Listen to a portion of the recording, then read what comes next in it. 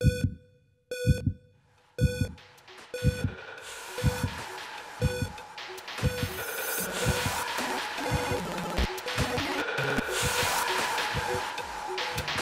everyone, this is Dr. Retro from dr.retro.com, and it's time for another video game finds video. So, I got a great variety of games this time, from ColecoVision to Nintendo 64, NES, Video Pack, PC, etc, etc. So, hold on tight and let's get to gaming. First, some CBS ColecoVision games. Frogger, Popeye, Turbo, Zaxxon, Donkey Kong Jr., Donkey Kong, Mousetrap, Smurf, and another Donkey Kong, and then two games that were for the Super Action controller, Super Action Baseball, and it comes with the two controller overlays. I'll show you the controller later. And another one of those games, and that's again upside down, Rocky Super Action Boxing with two controller overlays. So that was for the ColecoVision. Nintendo NES is up next. Big pile, so let's split it in two. There we go. Castlevania 2, Simon's Quest, WrestleMania, Steel Cage Challenge, Double Dragon 2, Metal Gear, Punch-Out, Wizards and Warriors 2, Iron Sword, and again there's Fabio, awesome front. Strider, Adventure Island Part 2, Mario 2, Bases Loaded, Super C, which is Contra 2, also known as Super Probotector over here, Dragon's Lair, Robocop, The Goonies 2, Wrath of the Black Manta, Simpsons Bart vs. Space Mutants, which I played a lot as a kid on PC, and it was a horribly difficult game. I never got past the second level because there was a jump there in the mall area that was just impossible, at least for me. Jurassic Park, Rush and Attack, Mega Man 2, and Excite Bike. Then Nintendo 64, a couple of cartridges, Xena Warrior Princess, Turok 2 Seeds of Evil, Lego Racers, 007 The World Is Not Enough, 007 GoldenEye, 1080 Snowboarding, and Body Harvest. Then for the Super Nintendo, two small piles, Stunt Race FX, Tintin au Tibet, which is Tintin in Tibet, or Kuifje in Tibet, The Smurfs, Jungle Book, Donkey Kong Country 2, Diddy's Kong Quest. Let's put that the right side up. Donkey Kong Country 1, Super Mario Kart, Tintin and Prisoners of the Sun, Asterix and Obelix twice, and the last one is Super Mario World 2, Yoshi's Island. From the early 90s Super Nintendo, we take a step back to the early 80s with the Video Pack. Philips Video Pack, also known as the Magnavox Odyssey 2 in non-European countries. Whole lot of different games. So this is Billiards, Space, Laser War. Here's another copy of Laser War. This is Chinese Logic, Electronic Table Football. Imagine that a game like this came out back then. Do you think there could still be a table football game released nowadays and sell? Flipper game, and just look how cool that flipper cabinet looks. Doesn't that look like arcade one-on-one? 15 is, let's see, Samurai. These are the cardboard versions. Back has the artwork. Usually has a manual in here, but this one is without the manual. Then Volleyball, Gunfighter. There, you see the gameplay. That's the gunfighter, and that's your enemy. Depth Charge. Number 8 is Baseball. Number 2 is Pairs. Then we have Secret of the Pharaohs, Stone Sling, Space Monster, Munchkin. I've showed you this before, but again, for people who haven't seen this, look at the gameplay shot and tell me what game reminds you of that gameplay shot. Yeah. Satellite Attack, Air-Sea War/Battle, Take the Money and Run, which is quite a cool title for a game. It's just Take the Money and Run.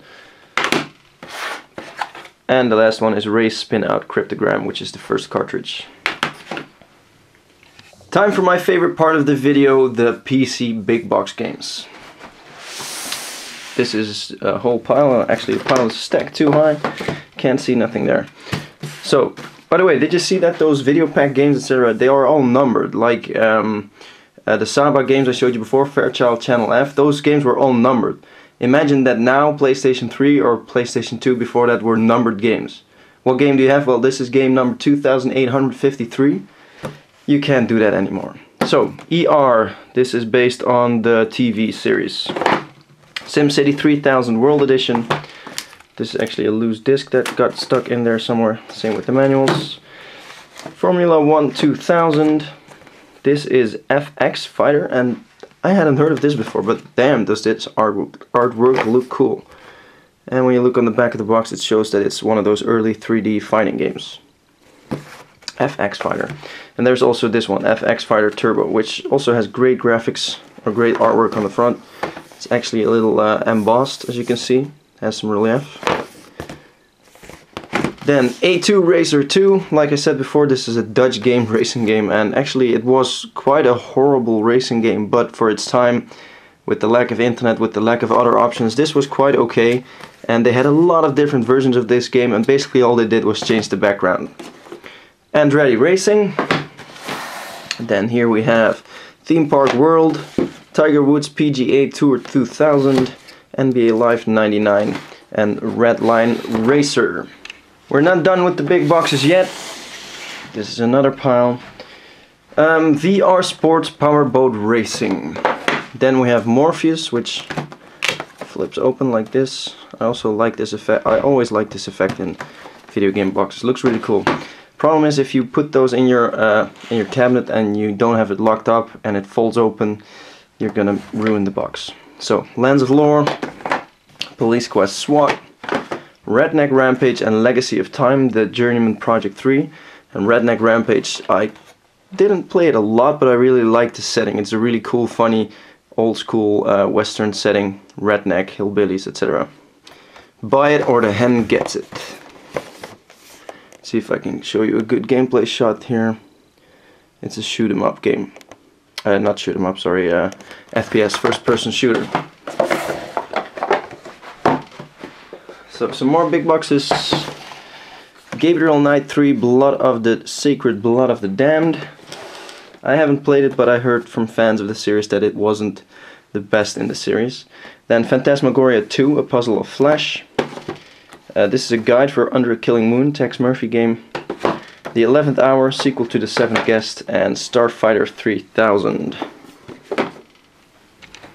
Last bunch.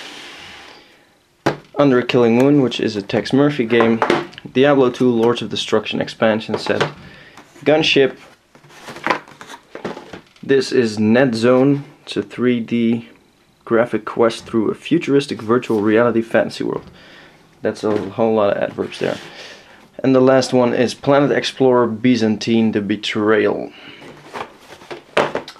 Then I have one more big box PC game that I was planning on putting in my collection. Problem is, it's not complete. I bought this and I thought it was complete. It's supposed to come with a lot of banners, a future figure, etc. As you can see on the back of the box here, it's supposed to come with one of these figures, these banners, etc. And the figure is missing, and also the banners are missing. So I'm not sure yet what I'm gonna do with this. I can't send it back, so trying to make it complete is probably not gonna work. So yeah, probably gonna sell it. Before we end up with the stuff that I'm gonna put in my personal collection, let's first take a look at this amazing 70s family. This is the Philips Video Pack G7000 complete in box, and just look at how much the dad is enjoying the game with his kid, with his really 80s, 70s hairstyle and clothes, etc. And that TV, this just breeds nostalgia. If you played it, I'm too young for this, but this just looks amazing. Really old school, really cool. The ColecoVision games that I showed you before also came with a system, and the system came with a lot of extras. So this is the system, the CBS ColecoVision, and this is about the age of the Atari 2600. I believe it's a bit newer and a little bit more fancy in graphic quality, etc. Came with two controllers that you could just store here, and it has a joystick and a 10 dial, no, actually 12 dial touchpad. So the extras that it came with are the expansion sets and some action controllers. The Super Action controller, that's what I talked to you about earlier. This is where the layout fits that I showed in those 2 games that made the buttons do something different, or actually show you what the buttons do. The joystick, and here are 4 grip buttons, so you can hold it like this and play like this. There's also a little wheel here, no clue what that is for. Probably controlling as well. So there were 2 expansion sets with this ColecoVision. The first one is expansion number 1, and this is to play Atari 2600 games on the CBS ColecoVision. So could you imagine that this would still be possible nowadays? That you'd have an expansion for your Xbox 360 to play PlayStation 3 games?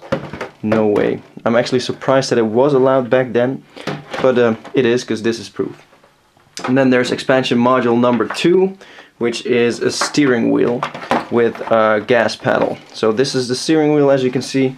These are just stickers, they don't do anything. Here's the gas pedal with a separate cable goes in here. And that's basically it. It's just steering left and right. There's no buttons anywhere. It's just steering and a gas pedal. So my personal acquisitions for this week, and as usual I'm saving the best for last. So first is Velocity X3. This is a PlayStation set, came out only in Australia. It has the Australian version of the PAL format jewel cases, so it's just normal CD jewel cases.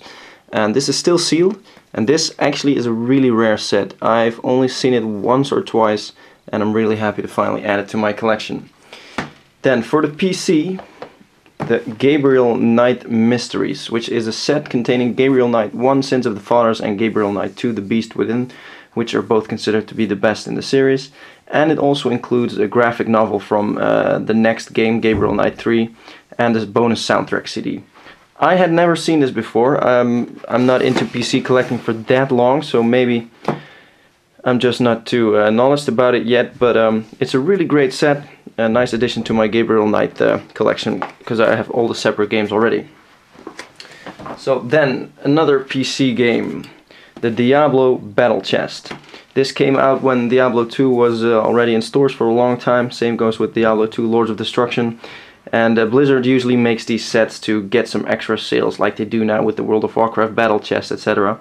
And this is the Diablo version. Comes with Diablo 2, Diablo 2 expansion, and the official strategy guide for Diablo 2. Then a really rare one that I'm really lucky to finally have, the Elder Scrolls Adventures Redguard.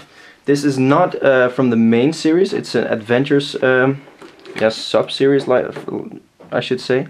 So it's not in the course of Arena, Daggerfall, Morrowind, etc. But still, it's quite a desired game. Also really hard to find, and it's it's a pirate adventure pretty much, but also with orcs, etc. So that's Redguard. Then the last game, and I've been looking for this one for quite a while. Really happy to finally have it complete, first release. Freddy Farkas Frontier Pharmacist. It's a Sierra point-and-click adventure made by Al Lowe, the guy that also did Leisure Suit Larry, which I love. As you can see on the front of the box, it's really old. It's for VGA and EGA, which is really old school. And just the artwork looks amazing. It's a really fun point-and-click adventure that's quite obscure and difficult to find. Another step closer in completing my point-and-click adventure collection. So, thanks for watching. This was the video. Be sure to check out my other videos on the channel, subscribe, etc. And see you next time. Bye bye.